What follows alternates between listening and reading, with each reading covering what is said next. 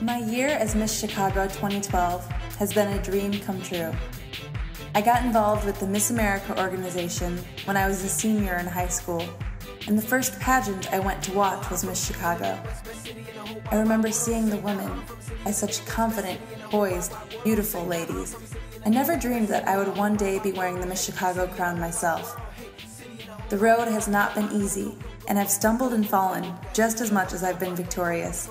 But ultimately, the journey has been well worth it. Representing Chicago has been the greatest honor I could imagine. Born and raised on the city's north side and a product of the Chicago public schools system, I know that this city has nurtured my skills and made me the woman I am today. I am proud to be from the greatest city on earth, and my year as Miss Chicago will always be treasured.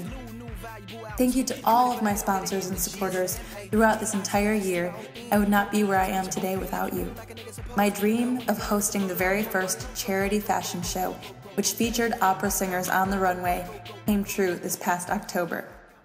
I've also been able to do significant work with my platform of music and fine arts education, and it has been the greatest feeling to give back to my former music school, the Merit School of Music. I couldn't have gotten through this year without my pageant sisters and the support of the incredible Miss Chicago family. Thank you to my sisters, Jen, Keely, Helena, Maddie, and my littlest sister, my Princess Zoe, for making this year that much more memorable.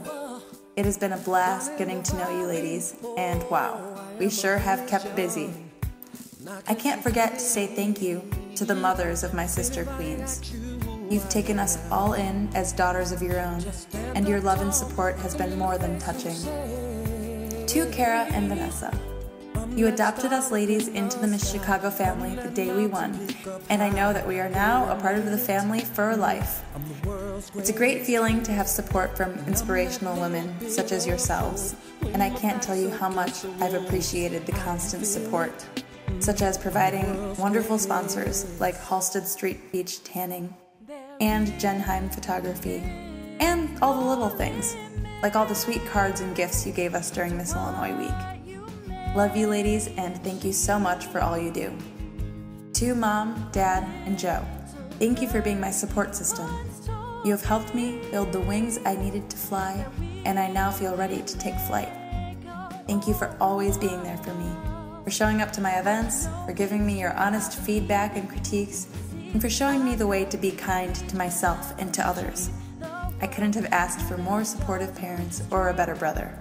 Love you guys.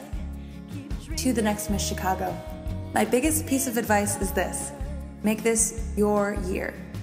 Grow into the title, and allow yourself to be uplifted and to grow immensely throughout your year. You will be welcomed with open arms into the most loving pageant family you can imagine. So show them and the rest of the city your love in return. Best wishes to all the contestants tonight. As we say in the opera world, toi toi toi to all. Love always, Marisa Buchheit, Miss Chicago 2012.